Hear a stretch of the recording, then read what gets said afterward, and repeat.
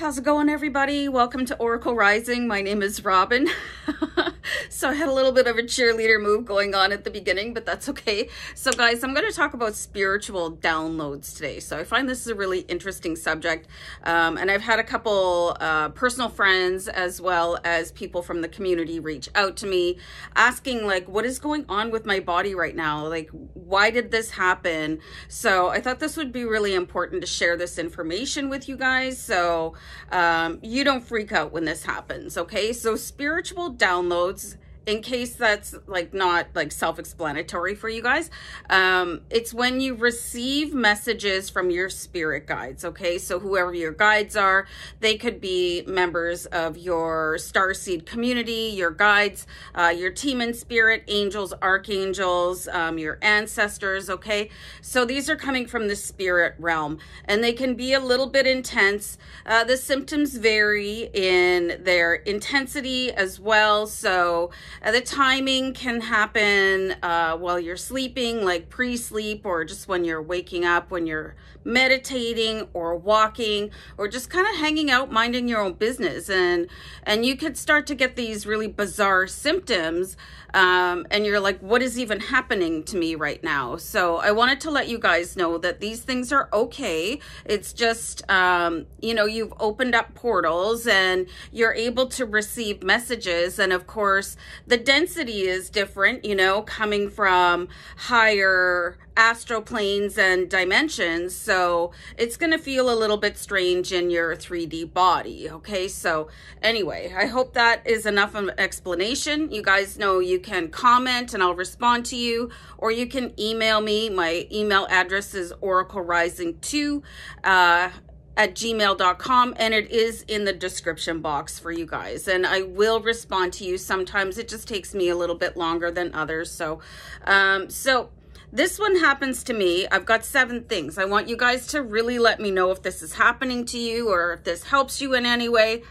I get this constantly. It is a ringing in the ears, okay? So this happens predominantly to me in my left ear only. And it's really super annoying, okay? There's also a medical condition called tinnitus. So it can be kind of difficult to discern the difference between the two. But if you've checked out medically okay, this could just be something that is happening. You're getting a constant stream of consciousness, and it just ends up manifesting in a really powerful ringing in the ears, okay? So that's something that I've learned to live with, because if you guys have ever watched me do a tarot card reading, my guides just take over. Like one of my friends said to me, you know, you're so different when you do tarot card readings. And I said to her, that's not me, that's my guides. So they're always present for me. So I get this ringing in my left ear almost constantly. So, and when it's gone, I think, wow, that's weird, but it doesn't usually last for very long. Okay, so another sign that you have received a spiritual download, and this one's not so much physical, but it is like having a sharpened intuition. It's like your BS detector is now off the charts, you know. You have a precognition of situations before you go into them. You can feel people's intentions. This could really escalate the way that you come out into the world as an empath, okay, which is not always a fun thing. So you might want to look up my videos that I had on how to shield yourself as an empath, okay? So you could get sudden bursts of creativity, or maybe a really strong desire to declutter your space and organize and clean and tidy, and maybe just, you know, rearrange your knickknacks and your photos and pictures in a different way, or start painting, or just really attack a project in a creative way, okay? So this is going to be the result of a spiritual download, because you've been given all this inspiration from your guides, okay? And I love moments like that. Easier access to spirit guides, you guys, that's going to be another side effect, okay? So some people ask, like, how do I talk to my spirit guides? Like, you're talking to them all the time. You are. So you can ask them direct questions. Listening can be a little bit more challenging for people. I just sit in silence and I wait for an answer, okay? Or I wait for an angel number. You know, they will get back to you. Your higher self is always an immediate response. They do kind of appreciate a yes or no question because those are easier to understand.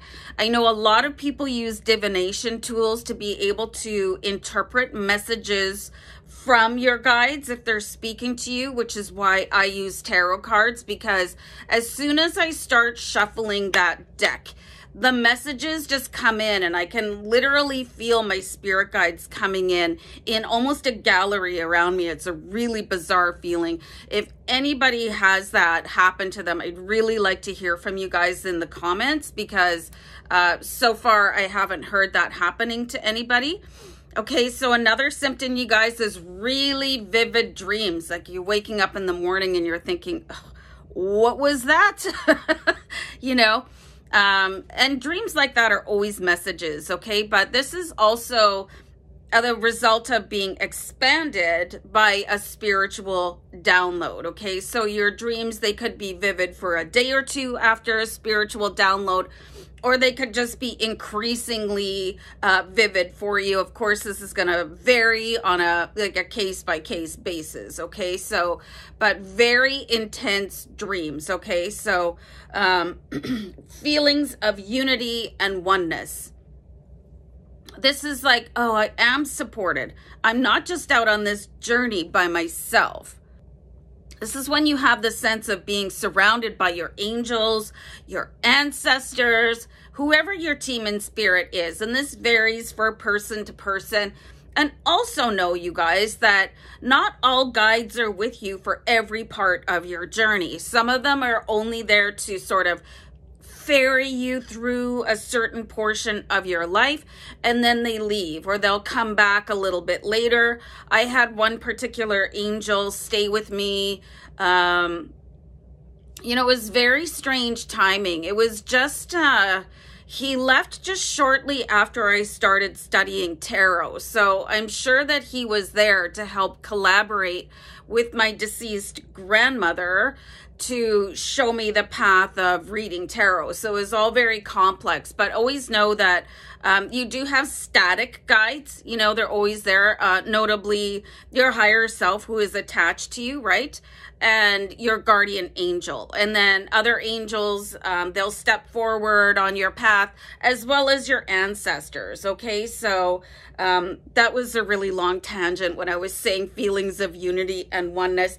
And then this also obviously corresponds to humans, that you feel a little bit more united with them, okay? Even so, this is important to know too, you guys. You can feel really at one and have lots of love for humans, but if you're a very sensitive person, like most light workers and people in the divinity community are, starseeds, empaths, you know, everybody that is really highly in tune with spirit, you could really want to help humanity, but also not talk to them too much. So that's okay too, if that's where you sit, okay? And then this is the biggest sign of an incoming spiritual download, okay? It's when the top of your head starts to tingle, okay? So you could be alerted to that. This is also something to watch for if you're in a meditative state. Like if you're walking, you're doing yoga, you feel really comfortable, you are intentionally trying to channel your guides so that they can give you some sort of a spiritual download. It's a very bizarre feeling.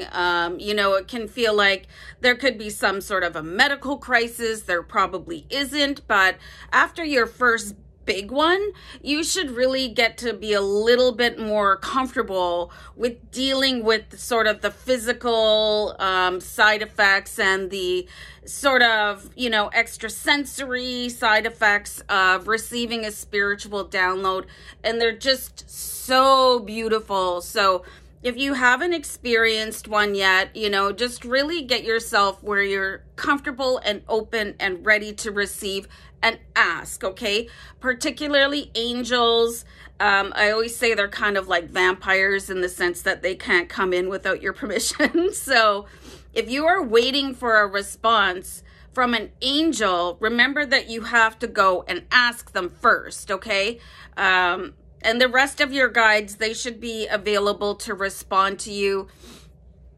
If you're not getting any sort of a response, you might want to maybe burn some candles or get some crystals, like do whatever it takes for you to really be in a comfortable, relaxed state of mind and state of body so that you can receive these spiritual downloads. And they're absolutely beautiful, and you can expect your spiritual experience to expand after that and continue to expand as your guides are aware that you are open to receiving messages from them. So anyway, guys, I'm going to wrap this one up. Really looking forward to your comments and stories. I'm going to tune out for now, you guys. Namaste. Bye.